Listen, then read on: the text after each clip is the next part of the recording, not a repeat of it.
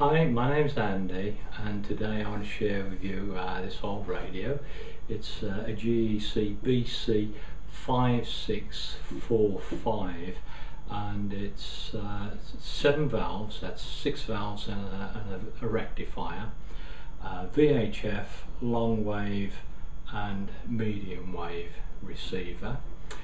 Currently it's working. I'm going to open it up, take it apart and show you the various components. It's a project that's likely to take me some time, but hopefully it'll be worthwhile and you'll find it interesting.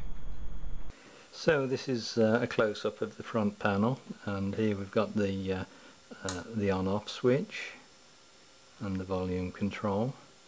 Like me, this radio's been around a bit. Both got a few cuts and scratches. This radio was made in 1956 or thereabouts, so I was 6 when this was first made, but we both seem to be going well on with our original parts, I hope.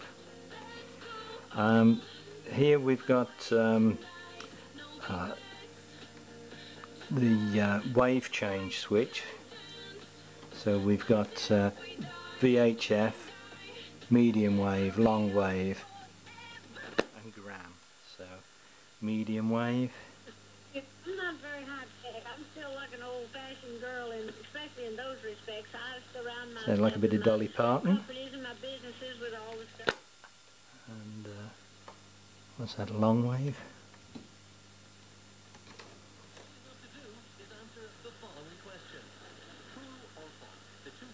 A little bit quiet.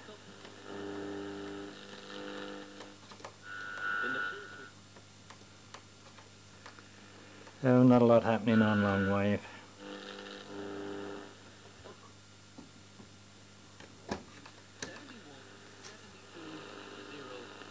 It's an Irish station coming in there. And then this other setting says gram, and that's for a pickup, a record player, or some other input on the back, and obviously the tuning dial. So just looking around the back, we've got the manufacturer's warning there, and information about replacing the valves, and there's the actual valve layout and the manufacturer's information. There's one screw missing from the back. This is for the mains lead, and you can see the manufacturers have very thoughtfully put a slot in there so that you don't have to take the plug off when you take the back off. And provision for an external speaker, the input, so that's when you're in the gram position, you can take an input into the amplifier, external earth and aerial, and the VHF aerial, which is a wire in the back of this cover, and provision for an earth. We'll be taking this off in a minute. So other than one screw missing and the back, it looks as though it's all there. Whenever you get a piece of equipment in, it's always worth having a look at the fuse to see what's in there. This one has a 5 amp fuse. You could find a 13 amp fuse in the UK, or you may even be unlucky enough to find some idiot has put silver foil around the fuse. A 3 amp fuse would be more than adequate for a little radio like this. Whenever you get anything for repair or you're taking it apart, it's always a good idea to have a little container to keep the nuts and bolts in, because it could be some time before you put it back together again and you could easily lose them. It's also a good idea to draw a little picture or take plenty of photographs, particularly if you're not familiar with the equipment. And that's a little aerial on the back, hope I'm getting that. That's a silver foil aerial connected with this wire here. And the radio's got a jolly good fur coat. So you can see this is pretty dusty in here. Probably a bit of a fire hazard as well as a health hazard. So it looks like nobody's been in here for the last 50 years.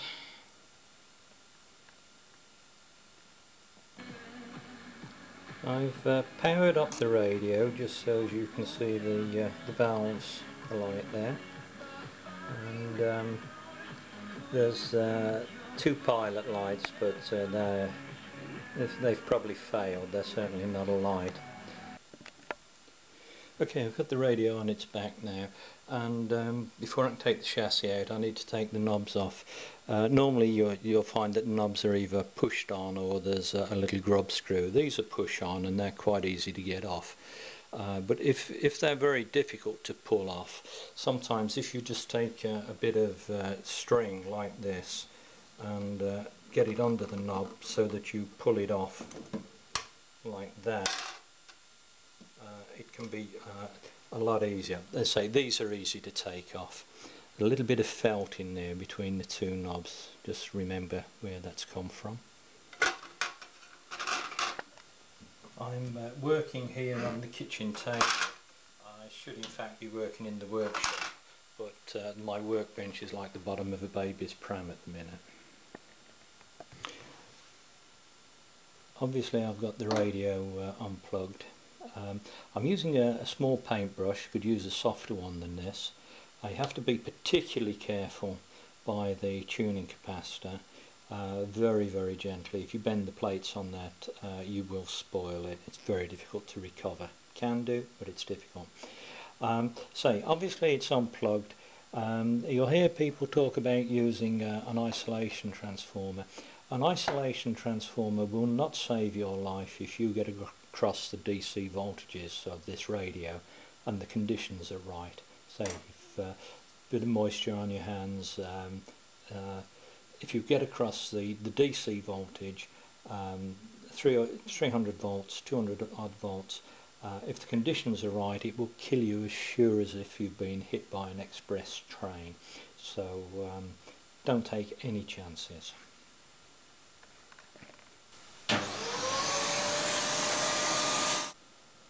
So always use an isolation transformer. When I was training as a radio engineer many years ago, somebody brought in a little Bakelite radio, and a pilot light had failed, and I could see it was flickering, so it was obviously loose. So I reached into the radio and tightened it up and caught my wrist on the anode of a valve and got a shock, and I jerked my arm back and threw the radio over my shoulder and smashed it on the wall behind me. Not a clever thing to do. I've cleared most of the cobwebs out of there now, so it's just a first order cleaning rather than spreading dust all over the table here. What I should have said was to wind this capacitor in here. So I was quite happy to dust around it gently because I feel as though I know what I'm doing. But if you wind it in, and that way you don't knock it about when you take the radio chassis out of the case. There are 4 fixing screws on the bottom of this radio, and the temptation might be to think that they are the screws to remove the chassis. In this case they're not. It's these two, here and here. The speaker wires looks as though it'll allow the chassis to come out and leave the speaker connected for the time being. So we've got the knobs up the front, so it should just be these two now.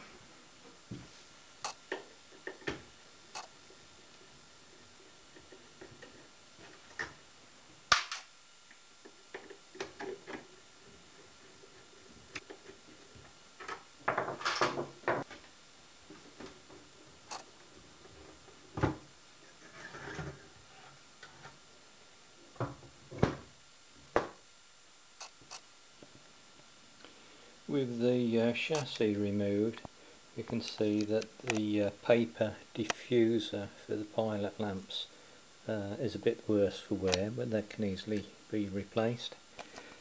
Okay, so in the next video I'll start going through the circuit diagram.